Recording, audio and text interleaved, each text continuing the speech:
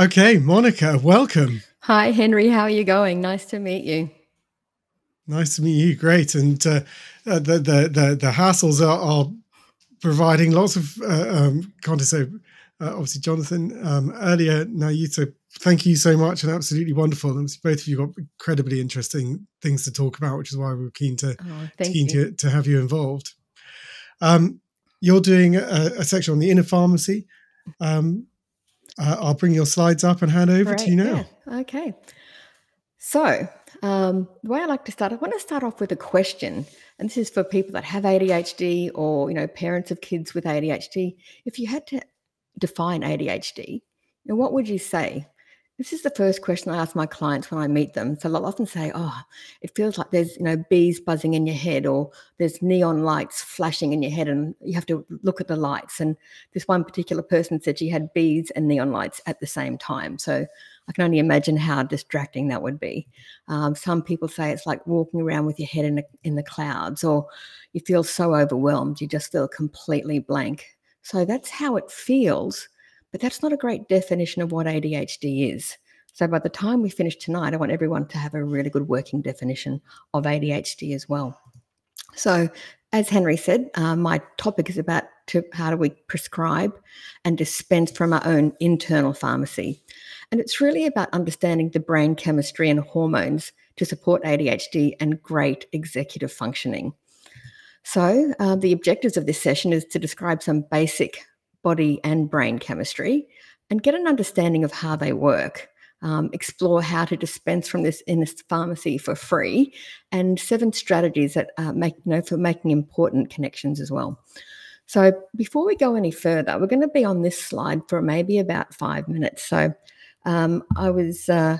years ago, I was trying to explain ADHD to a deputy principal of a school, and I was saying, well, this is the behaviours, but under there is ADHD, the executive functions, and then there's brain chemistry. And I thought, it's really a little bit like a volcano. So we're going to go through the different layers of ADHD to find out where this thing called executive function lives, if you don't already know.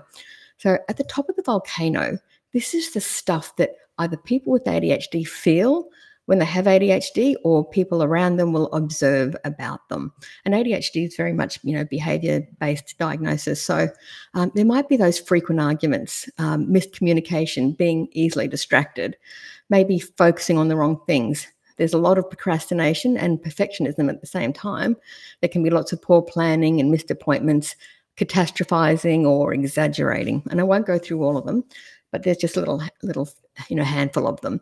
And when these things happen all the time, it's what psychology would call as impairing, but I prefer to say the word impactful. I like to try and keep my language as positive as possible, because there's lots of positive attributes of that ADHD as well. But for the moment, we're going to look at the tricky stuff.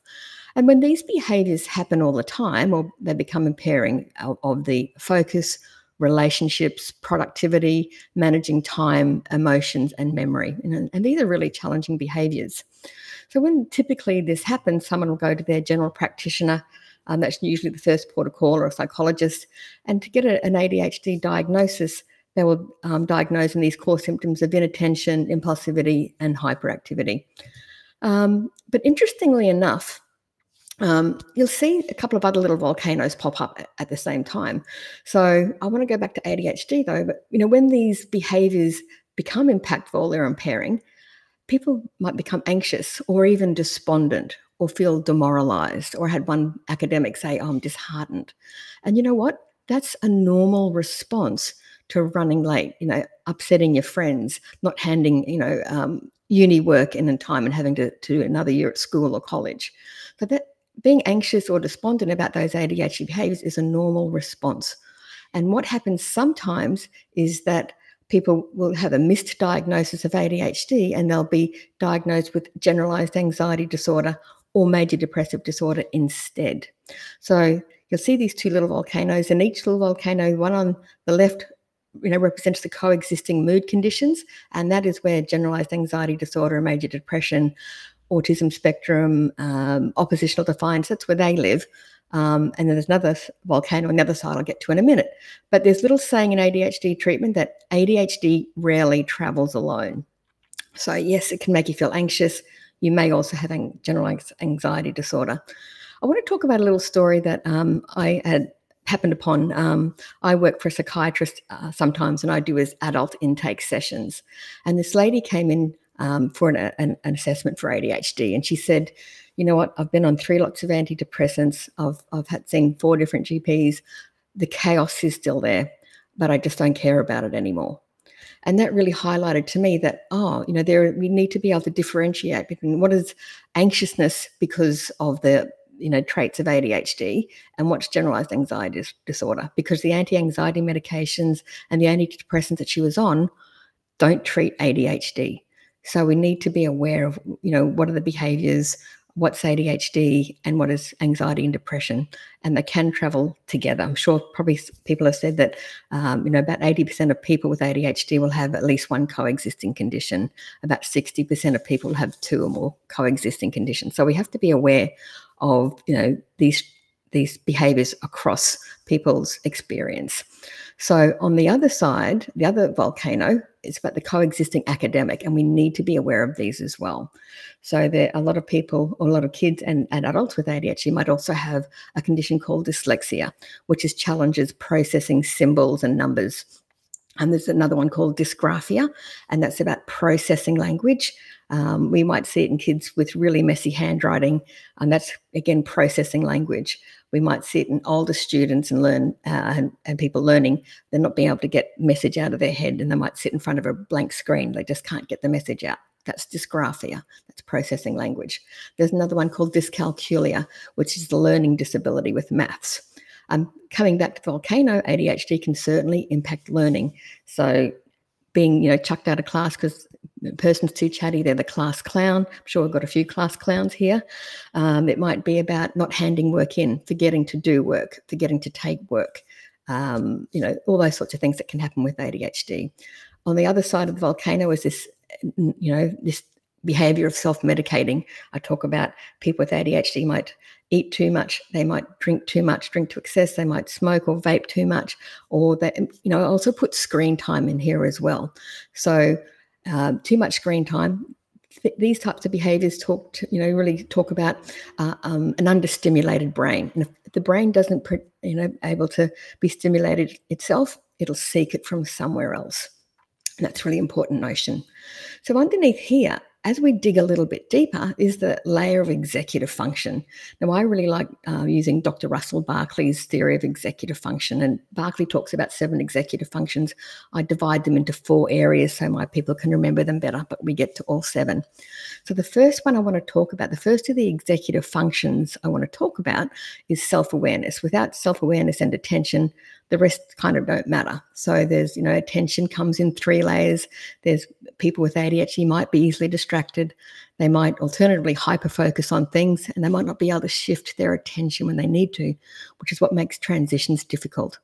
Then we might go to inhibition on that volcano there. So the inhibition is about motor inhibition. So that's that fidgetiness, not being able to sit still, wanting to get up and do things. Then there's cognitive inhibition, and that is making the wrong decision, making impulsive decisions. So it might be speeding. It might be about overspending, too much online shopping. It might be about gambling. It might be about needing to do, assessment piece for work or for uni, but accidentally watching the whole series of Friends instead on Netflix instead of doing their assessment. Not being able to cognitively make a good decision in the moment. And then the third layer of inhibition is actually verbal inhibition. So I'd like to talk about, people with ADHD might take a lot of words to answer a simple question. They go off on tangents. They might blurt things out. They might say the wrong things. They might overshare. So as you can see, we've already ticked off inattention, impulsivity, and hyperactivity with our 4 executive function areas. We haven't even got to working memory or emotions as yet. And Russell Barkley, I think, says it the best. He says to look at ADHD as just being, easily distracted or impulsive is to trivialize the impact of ADHD. There's a lot more going on than that. So I want to continue again with, just having a quick overview of working memory. I like to talk about it's the memory that we're using while we're working. It's that right now memory. And it's the only memory involved in our future success. And it encompasses time management and planning and problem solving. And then there's emotions, and motivation is the last area.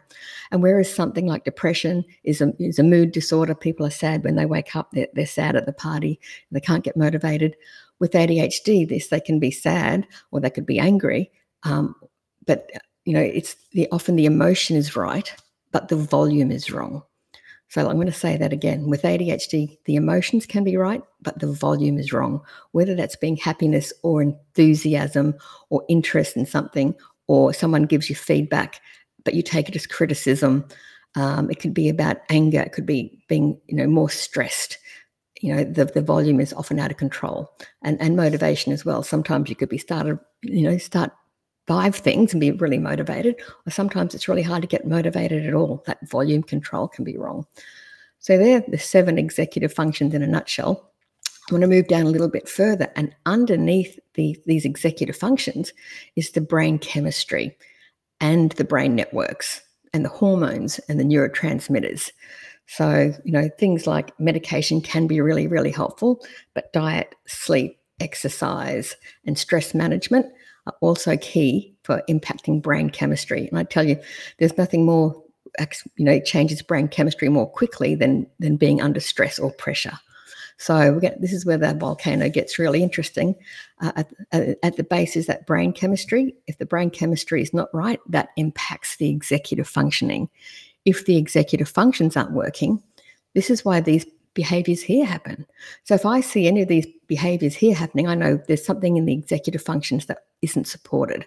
And unfortunately, the fallout from that can be guilt or shame or negative self-talk or low self-esteem or lots and lots of frustration. So that's why it's really important to figure out, well, where's the brain chemistry? How does it impact my executive function and the behaviors that everyone sees at the top?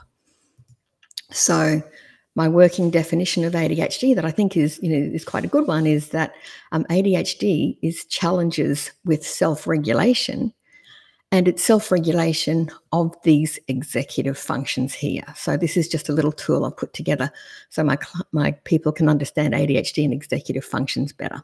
I call this the framework. So when we think executive functions, I want people to be able to have a really good understanding of that as well. And it can be simply thought of as the cognitive. And anytime we see the word cognitive, it's just about thinking. So it's the thinking processes that guides our thoughts and our behaviors, and they take place in the front part of our brain right there. So these processes guide our thoughts and behaviors. It's like having a little mental toolkit for moving forward, and it's about heading towards what's next. It's about, reaching our goals. So this is where I want to get into the neuroscience and the biology. So both are important. We need to understand that the body and the brain are very much connected, and they influence each other. So you're probably familiar with the sympathetic response, which is that fight or flight response, which is a thing that we use for survival. And the opposite of that is the parasympathetic nervous system. That's the rest and digest and the calming part of the nervous system. These are both at play, and they're both in opposition to each other. So, for example, when we recognize something that we find fearful, like an angry boss or an angry spouse, or feel under pressure, there's a little thing called the amygdala in our brain right in the middle of the limbic system, and that's triggered. And that the amygdala looks for changes in the environment, and it alerts the nervous system. So what happens then is stress hormones such as adrenaline and cortisol. Cortisol is found above our kidneys, and it can activate the fight or flight response in the cardiac system. So in the cardiac system, increases our heart rate, our blood pressure, and respiratory rate as well. So when the threat passes, we have this thing called top-down regulation. So our executive functions are able to reason with our body and say, hey, it wasn't an intruder breaking in. My boss isn't really that mad with me. Everything's okay. I'm going to survive. So we literally breathe a sigh of relief. I think we've probably all been in those situations where we've been able to breathe a sigh of relief. And that's that parasympathetic nervous system kicking back in. And what generally happens is, slowly our heart returns to more normal. It takes a while, but, eventually our heart rate will come back down again. And then breathing is really important as well. We're going to breathe anyway. We breathe when we're asleep. We breathe when we're walking the dog. We don't even realize it. But we also have control of our breathing. And that's something I think that a lot of people don't realize. They have control over their breathing, which, can impact this sympathetic and parasympathetic nervous system. So really, it's all about making connections. The thing about ADHD, it's not a knowledge deficit, but it is a performance deficit. So it's always about the point of performance. We know we have reports to write. We know we have assessments to do. We know we have to pick kids up at the right time. All of the things that we know, but they don't always happen. So what we need to do is connect the knowing part of our brain to the doing. And this is my take on it. How do we connect knowing and doing? We have to know about the resources, medications, sleep, exercise, for example. Understanding those executive functions gives us the framework. It helps us engineer the environment, at that point of performance. And for me, I think mindfulness is the next most important thing. I honestly believe next to medication, mindfulness is the next most important tool in the toolkit. And I'll talk about that a little bit later. So what does your internal pharmacy look like?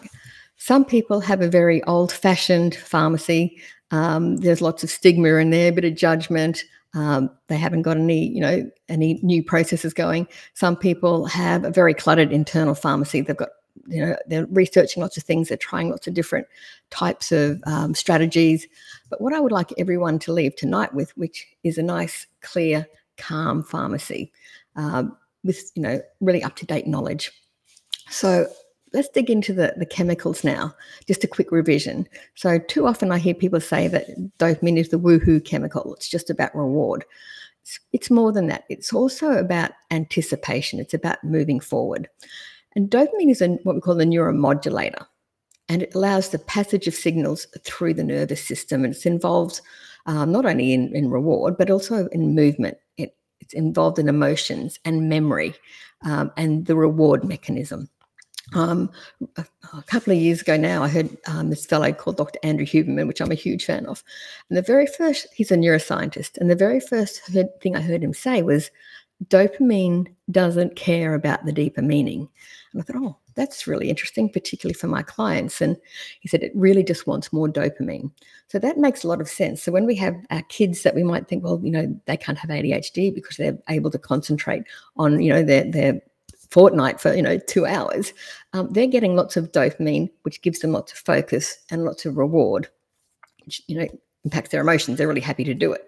So anything that's contrasting to that, that's not as interesting, the dopamine won't follow. Dopamine doesn't care that they really should be having dinner with the family. It just wants more dopamine. So that's why shifting attention can be really, really difficult for some people with ADHD. And it's really about that pursuit, and it's about anticipation of things beyond our skin, which is opposite to serotonin. So I'm going to go quickly through what other major neurochemicals and hormones are at play. I'm going to start with adrenaline, and it's also called epinephrine as well. And adrenaline is responsible for the fight or flight response. It allows more blood flow to the muscles and heart and lungs, and it's only released in stress. So we're going to dig a little bit deeper now. We're going to talk about noradrenaline or norepinephrine. It's consistently circulating at low level. It's always there, but it responds to stress and it increases our heart rate and our blood pressure. It can impact mood regulation, the ability to concentrate. It's there for arousal. I think it's really, very much about pursuit as well. Then it's cortisol. So cortisol often gets a bad rap. People think that it's just the stress chemical, but it's actually responsible for alertness, and we need it in the morning. We have most cortisol response in the morning when we're trying to wake up. It works in opposition to melatonin. So we need a certain amount of cortisol to wake up in the morning. We don't need it to be flooded through the day unnecessarily.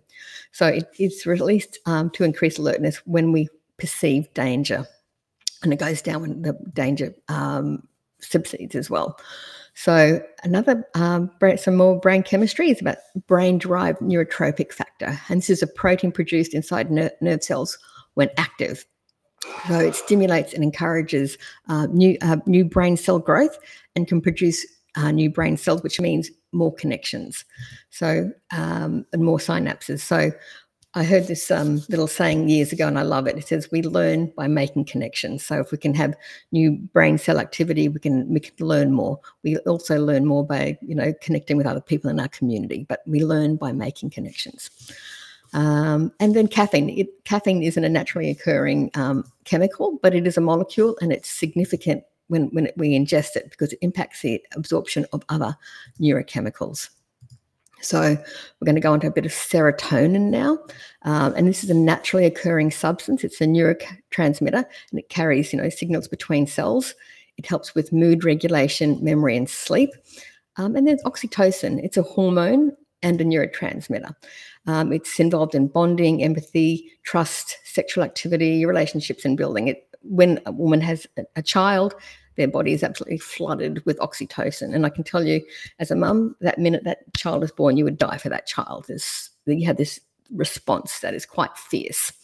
And then it's useful in regulating emotional responses and positive communication. And then melatonin. So melatonin is a hormone in your brain that produces response to that darkness, sleep-wake circadian rhythm cycle. So we need melatonin to be secreted so that we can fall asleep at night. The flip side of that, in the morning, we have cortisol release so we can wake up. So it's important to understand those two. So now I want to dig a little bit deeper and go into these opposing forces. So things like serotonin and oxytocin, they're what Lieberman and Long framed as the here and now chemicals. So we get pleasure from this and sensation from serotonin and oxytocin are released. On the flip side, dopamine gives us pleasure from anticipation. And in most circumstances, they counter each other. So when the here and now chemicals are activated, we experience the world around us and the dopamine is suppressed. When dopamine is activated, we want to move to future possibilities. And the here and now chemicals, they're repressed a little bit. So why is this important? Can understanding these body and brain chemicals impact our relationship? The answer is absolutely yes, and I think we all need to be really aware of them. I'm going to do a little case study. So here's Hamish. Hamish has had a really busy day and his job in the marketing department. In fact, the last meeting ran late. Now he is running late for his football game. So he was supposed to be home, at 5 o'clock. It's 5:30. He's racing to get to the game. He is driven by dopamine and a bit of epinephrine as well. Here is his partner, Mandy. She's had a lovely day. They had a retreat for the day, and she did an hour of yoga, and she did a lovely values exercise that she cannot wait to tell Hamish about the minute he gets home. So she is driven by serotonin, and she's in the here and now. And there can be clashes when this biochemistry is in opposition. What could go wrong? Poor Hamish doesn't know what he's coming in for, and Mandy isn't ready for him, barreling into home wanting to get out to play football. She wants to connect. So now I want to go into, what can influence the internal pharmacy? So what are the actions and what is the science behind it? So I talk about the big 7. So nutrition, hydration, sleep, exercise, breath work, mindfulness, self-reflection, stress reduction, and connection. And what I love about this, these ones are free. These don't even cost us anything, aside from maybe if you have to buy a new pair of, running shoes. These cost nothing. The only thing we really have to buy is food and water. So I came up with the notion of we have an internal pharmacy, like a bit of a script pad. So I'm going to go through. So these are the things that we need from the pharmacy. And these are the really, really simple actions that we can do to prescribe and dispense from it. And under here, everything is free. Most of these are freely available to us. So I'm going to start off with nutrition. And you know what? Nutrition can be really challenging for people with ADHD. Is that planning, that challenge with the executive function of planning. A lot of people will have a reduction in appetite when their medications are on board, and then they might even binge eat when the effect of the medication's worn off and they overeat. Overeating can be a challenge particularly if it's not treated. They might make incorrect food choices, that working memory. If I eat this now, it's not going to be good for my future. They can get cravings. So we really need to make, a good effort about those nutritional building blocks, foods that are rich in magnesium and tyrosine. When people have ADHD medications, they're not dopamine. or we can't eat dopamine, but we can eat foods that help with the processing and the building of or creation of dopamine within our bodies. So things like chicken and almonds and avocados. My favorite on here is chocolate. Hooray! We can eat chocolate and knowing that it's helpful to produce our dopamine. Things like oatmeal, watermelon, wheat germ. And there's a really great YouTube video, and I've just got a reference there that I would recommend if you want to find out more about nutrition and neurochemistry. I would highly recommend that. The next one is sleep and rest. And for some reason, we seem to think that sleep is one thing we can cut down on. And really, it's number 2 on the internal pharmacy prescription sheet. It's the next most important thing we can do. So when we sleep, it helps create new synapses or connections between brain cells. When we sleep, it actually has a process of detoxifying the brain and removing unwanted cell debris. It's called the glymphatic system, and it works 2 to 3 times faster when we're asleep. So we need that. If we don't have that, that's why we wake up groggy the next day, and it's harder to manage our decision making. So there's sleep is one thing. We all know 7 to 9 hours is ideal. There's also another concept of non-sleep deep rest. It's called NSDR as well. This might be what we call, having a power nap. This week I've decided I'm not going to call it a power nap anymore. I'm going to call it my reboot. And even if during the day, if I can have 10 minutes just to shut my brain down, much like we would a computer that's been overloaded, it can make a huge difference. And some people say, oh, but I can't fall asleep through the day. You don't need to fall asleep in that power nap or the reboot. There's a thing called yoga nidra, and this is like a body scan. You're not meant to fall asleep. This is great strategy to have through the day. When we're walking around, our beta waves are activated. When we do something like yoga nidra, we go into alpha waves, and that's when our brain slows down. We can have a relaxed awareness without paying attention. And when we're in that state, more serotonin is released, and that keeps us calm. So sleeping at night's really important. And even like a power nap or a reboot through the day can make a lot of difference. We don't want to be going any more, I would say, than 40 minutes. We don't want to upset our circadian rhythms. You wouldn't have a 2 or 3 hour nap at 6 p.m. in the afternoon or the evening. That would really wreck your sleep in the evening. But being able to be strategic with sleep and rebooting can be really, really helpful. Exercise. It's even better for our brain than it is for our body. So exercise can improve physical, cognitive, and emotional physical functioning. It impacts the neurotransmitters. Physical exercise can increase levels of norepinephrine, dopamine, and serotonin in the prefrontal cortex and other brain regions. And again, BDNF, which is brain-derived neurotrophic factors, it's a protein that helps create new brain cells and new connections as well, and it can help with learning and behavior. Now, breathing and breath work, like I said right at the top, we probably don't appreciate how breathing and breath work is. Like I said, it's the first thing we do when we come into this world, and it's the last thing we do before we leave. So it's really very important. It bookends our life. So if we can understand it better, it's a great advantage for us. So understanding the body and brain chemistry, when we go into that fight, flight, or freeze response, our breathing is impacted.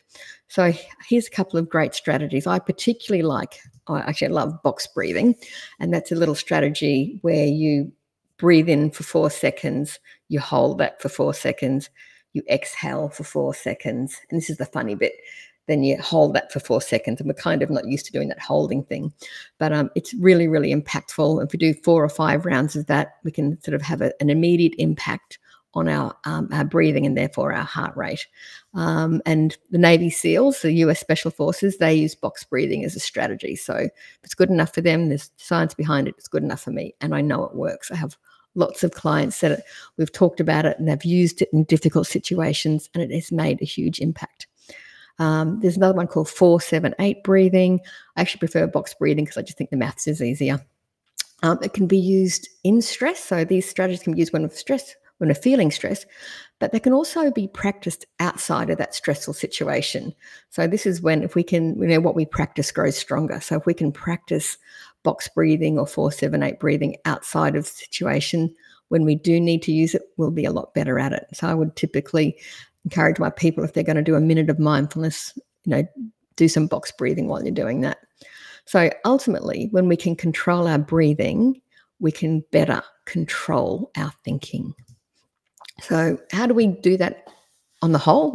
As we walk around, we're often breathing, as a society, we're probably breathing a lot more than what we need to. There's some little simple things that we can do. We can slow the rate of our breathing, mindfully. We can do this by inhaling more deeply, taking notice of that. We can also do it by exhaling more deeply, or even longer exhales. So it's really simple strategies that we can do. Next one is mindfulness meditation. And like I said earlier, I really think that mindfulness is the next most important thing to medication. So the first one is being more conscious in the current moment. And mindfulness allows us to be objective of our thoughts and not caught up in them. So particularly if we can be mindful of our thoughts in a non-judgmental way, have some self-compassion. So instead of being triggered by something and saying, oh, I'm really anxious, we could take a step back and think, I'm noticing that I'm feeling fidgety. I'm noticing that my breathing is getting faster. So, it gives us, it's the wedge for awareness. We want to watch for negative self-talk as well, because words, I always say to my clients, words have a lot of power, whether we say them to ourselves or someone else says them to us. We want to be watching for that response and seeing what our brain is telling us to do. And then when we're able to pay attention to our thoughts, our attentional networks and our emotional networks, they both can't be in charge. So if we're able to notice our emotions and turn on our attention, we can be more attentive in the moment and therefore make better decisions. And I have a friend about 30 years ago had told me this saying, and it was a bit of a sleeper for me. It took me a while to sort of really process it, but I understand it a lot better now. The saying goes, it's better to do nothing than to waste time. And if you're like me, you probably thought, well, isn't doing nothing wasting time? But it's not. We can get caught up in a lot of time-wasting behaviors such as doom scrolling or gossiping or just, drifting off into space or whatever. But, if we can have some time of bringing our attention to the current moment and being very intentional, doing nothing, we can, have a much better experience moving forwards. Then human connection. Dr. Ned Hallowell, he's a psychiatrist in the US. He talks about connection is the new vitamin C. When we can, stimulate oxytocin and serotonin, those are the here and now chemicals. And you can do something as simple as a 6-second hug, of course, when it's appropriate. And that 6-second hug is known to produce more oxytocin, which is that bonding chemical as well. So stress management and self-reflection, also on the internal pharmacy, something like journaling. So you might be writing about 3 new things, like a gratitude exercise, noticing 3 new things every day that you're grateful for. Because when we learn to do that, our brain starts to get rewired for looking for positive things in the environment as opposed to defaulting to the negative and being on alert and being ready to go into fight or flight. So this is a great way of rewiring our brain. The next thing is planning. So I know a lot of people that I work with, they say, I don't like to plan. They think that other people without ADHD don't plan. They actually do. Or they might say, I don't know how I'm going to feel then. I had one lady say, I don't like planning because my plans mock me. And you can see the emotions in that. Another guy said, oh, my plans don't mock me, they judge me. So, what we want to do is get better at it. And we want to, when we plan it, it takes a load off that working memory, which is one of those executive functions. So we want to declutter that working memory. And when we do, when we're doing, things like self-reflection and goal setting, we're actually creating some optimism in our brain, and that stimulates dopamine, and that's about pursuit and moving forwards. So I always say to my clients, it's much easier to hit a target if we can see it. If we have ideas in our brain of things we want to do, we can't see that. We can't see inside our brain. But if we can externalize it, then we can see it, and then we can hit that target and we can pursue it and can feel good about what we're doing. Now, it'd be remiss to not talk about how the impact of hormones in women is part of the ADHD experience. So changes in hormones can impact women across the lifespan. So it can start at puberty, adolescence. It then changes in adulthood. It changes in pregnancy. Then it changes again in perimenopause and menopause as well. So this is why, for some women with ADHD, some weeks are better than others. And this is because estrogen in the first couple of weeks is a cycle. It's plentiful, and serotonin and dopamine travel with estrogen. So the first 2 weeks are okay, things tend to go okay. Then over the next 2 weeks, things tend to get a bit harder as the estrogen decreases, progesterone increases, which means that less estrogen means there's less dopamine available. And I've had many women say to me, look, my medications don't even feel like they're working right now. It can be that significant. And further to that, some years can be better than others as well. So estrogen levels drop by about 65% after about the age of 51 when menopause occurs. So it starts gradually dropping over the next 10 years. And then that reduced estrogen again causes lower serotonin, lower dopamine availability to the brain. As I said before, less estrogen equals less dopamine. It also equals less serotonin.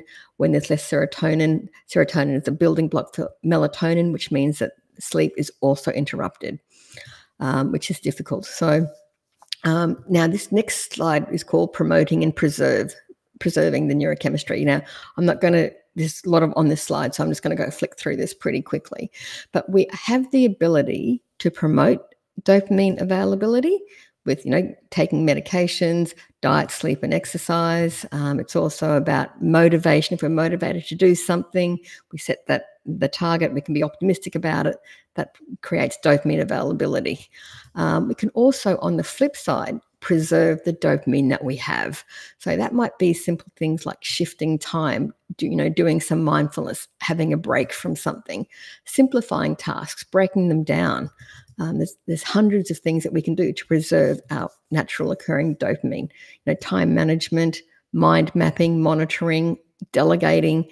A lot of people with ADHD tend to be people pleasers. I'd say, yes, I can do it. But then it's hard with it. They don't plan how they're going to do it, and then they get stressed. It's setting alarms.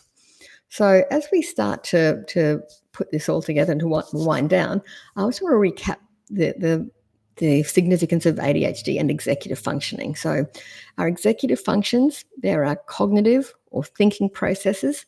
They take place primarily in the front part of our brain, and our executive functions guide our thoughts and our behaviors, and our brain chemistry impacts the accessibility to our executive functions. So again, I just wanted to show, I've created a little script pad. I would love to see the script pad on every general practitioner, every psychiatrist, every psychologist, coach, OTs, anyone that talks to people about their mental health. As non-medical practitioners, we can't prescribe medications, of course, but everyone can prescribe these really simple things from our internal pharmacy. So here they are in that rank order that I went through before.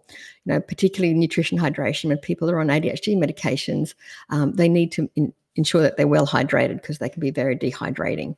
It's regular, well-planned meals. Two meals a day with 3 different colors of nutrients can make a huge difference. Early sun exposure, getting to sleep on time, exercise, breath work. And when I have this little, my little model here, I leave a couple of extra boxes, and that's not because I've run out of ideas. It's because I want people to put in their own actions that might help them with their own body and brain chemistry or give them that joy. So a good example could be music or art or meeting up with friends. So there are lots of things that we can do. And I understand at the moment that accessibility to medications is difficult in the UK. So in the absence of that, I would never, ever say this is instead of. Always use, go with what your medical practitioner is saying. Medications as prescribed are really important. In the absence of that, or supplementary to that, is our internal pharmacy. So as we finish up, when we understand our body and brain chemistry, we have the keys to our internal pharmacy. And I really love this quote from Deepak Chopra. It says, the brain is an instrument at the service of the mind. You are much more in charge of your biology than you think. So that's it for me. This is who we are. happy to ask any questions, answer any questions. And, you know, sort of things that we do is work with individuals, families, high schools, schools, workplaces. As you know, John does couples. He works with uni students. And I'm also talking at the US conference. My topic there is, how do I tell my kids I have ADHD, which is often a big conversation as well. So thank you for that, Henry. And thank you very much for giving me the opportunity to talk about my internal pharmacy at this conference. No, I can't hear you. Oh, I've done it again. Like every section so far. I had someone message me saying mic overspill. It caused me into wild panic, particularly, frankly, because I had just gone to the loo. And I had a horrifying feeling that everyone had, accompanied me. They then said, no, it was me. I think they had another tab playing by mistake. So like, oh my gosh. There's some wonderful comments coming in over the chats. Monica is just a brilliant coach, which is just nice just to see. In this saying, I love this talk. I find it so overwhelming. It's just too good to be true. It's hard to imagine what control feels like. What do you have to say to someone in that place? It's hard to imagine what control feels like. I mean, I guess that could partly be, you know, when do they get a diagnosis of ADHD? I mean, sometimes if people have had an early diagnosis, they might have some awareness of this. With the later diagnosis, you don't know what's been going on, you know, so it's all been a little bit of a mystery. So that's where mindfulness is so important. You know, I always say to my clients, whatever's happened in the past is good information. You know, we want to move ahead with the best neurochemistry, the best awareness, the best understanding of executive function. So the only moment we have is one in the present. This lovely question. Who is this lady? This is brilliant. I need to find this video later.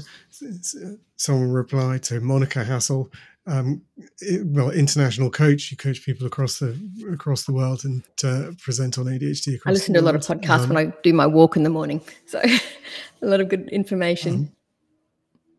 And the video you will be able to find later. It's going to be on YouTube. So it will be there for you. I'm just checking the questions. If you've got any questions, do put them into the into our chat matrix. If you go through to the Q&A platform, go to globaladhd.com.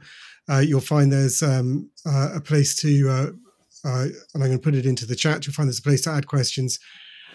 Please do that. And right, so we've got some questions for you, which have been put there. Well done, who did that? I do try and pull questions from the chat as we've just done. Great. But the chat, like what other people won't know, and I can't do two things at once. So I know, like it's very dangerous. What a lot of people don't know is that the chat that we see is consolidated between YouTube, Facebook, and LinkedIn, and there's a lot going on. And so it can get lost in the stream. So do try and put it into the platform. And I do need to do a shout out for donations. Please consider donating. It's the only way we can do this. Monica is donating her time. None of our speakers are paid. They all do it out of love and wanting to help and change the world for people with ADHD. And Monica, we're very grateful for your time. And she's actually on holiday right now, but she, we're so happy to be. You know, I feel like my job is to curate good information to people. I don't do any clinical studies, but I like to curate good information for people and hopefully, make some models to make it easier to understand. I mean, that's a good definition of good coaching right there. Just wonderful and testament to you that you've got that. Right. How much do you feel nature, particularly genetics and nurture, factor into neurochemistry and rewiring the brain? Is it possible for everyone to benefit from these techniques, or do some people require additional support, more time? Well, it's kind of a big question, but I think what's good for people with ADHD is good for everyone anyway. So, I mean, there's obviously, people, if they're not brought up in a family that values good nutrition, that's going to impact your habits. A lot of this is about habits as well. We know that ADHD is genetically there's underpinned genetically, so there's going to be some part of this, but it is also about the environment. In fact, there's a model that we didn't show tonight because we couldn't show everything, but this is what impacts performance. There is what's happening in your brain impacts your performance, your ability to access your executive functions, the environment, the people in your environment, but also learnt behaviors as well. So they can impact your performance. And remember, ADHD is about the point of performance. And that's why I talk about those executive functions being the framework. And Barclay puts this beautifully. He talks about if we can't do it all in here, we have to engineer the environment. So, and create strategies that help us get outside. That green time is really important for many, many reasons. Exercise helps us breathe. If I go for a morning walk in the morning, I just don't go for a walk. I listen to podcasts, so I'm learning. I'm taking pictures of beautiful things and sending them to my daughters and, communicating that way.